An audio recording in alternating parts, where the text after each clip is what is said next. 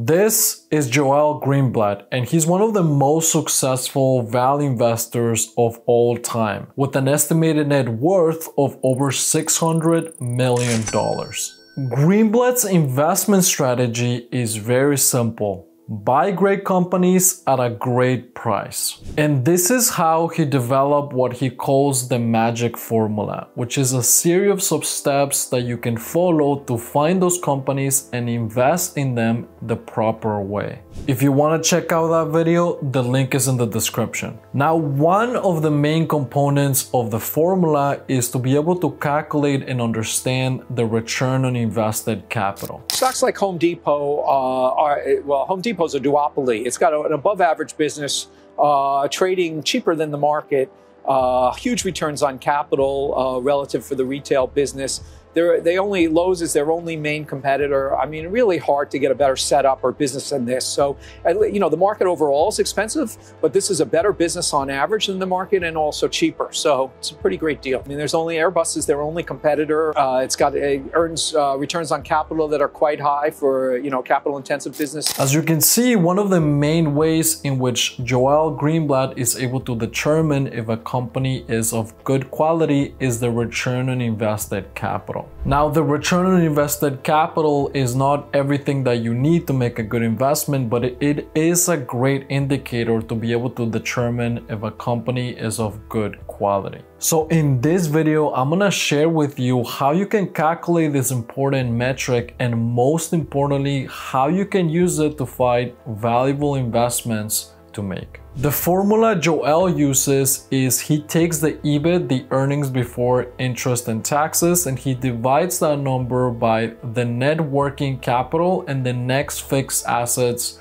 of the company. To calculate the return on invested capital, you can use a source of data like the SEC to get the financials for the calculation, or you can use a tool like Y-Sheets, which will provide you automatically with all of the data that you need and also give you the number automatically. To calculate the return on invested equity for Apple, all you gotta do is navigate right here to the income statement, and here you will find the operating income. This is the same thing in our data definition as the EBIT. So all we have to do is take that number, so we can just say equals this, and then what we're gonna do is we're going to add the fixed assets. This is a little bit up to your discretion of which assets that you want to include, but all the fixed assets are listed right here on the balance sheet, and they're found in the non-current assets of the balance sheet. So you can see these are the different options. Just to simplify the process, what I'm gonna do is I'm going to take all of them. So for that, all I have to do is take the total non-current assets right here, and then what we need to add,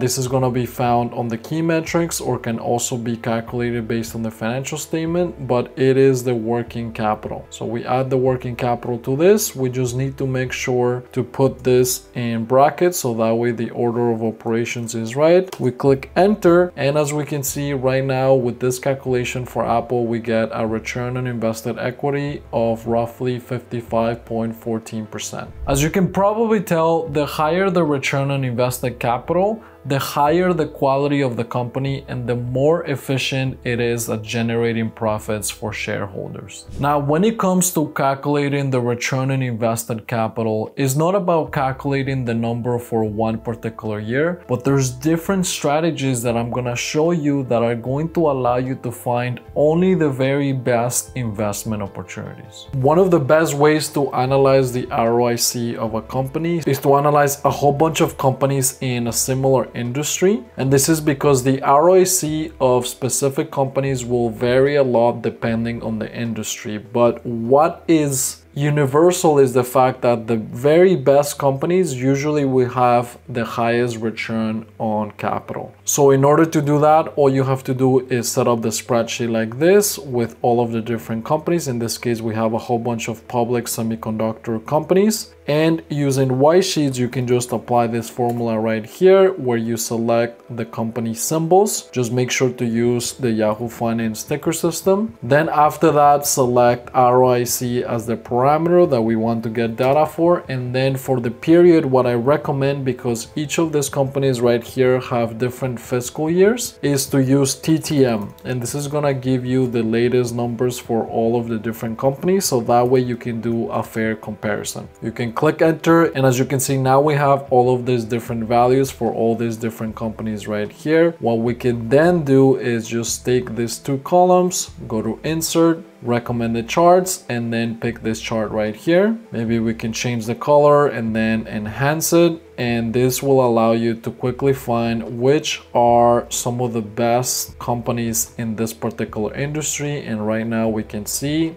that, guess what? Nvidia's ROIC is off the charts, and that's why it's really hot right now. Now you know how Joel Greenblatt uses the return on invested capital to find great investment opportunities for himself, but most importantly, how you can use the same metric to find valuable investment opportunities for you. If you've enjoyed this video, make sure to subscribe and turn on the notification zone, so that way you get notified every time we release a new video like this. And I'll see you in the next one.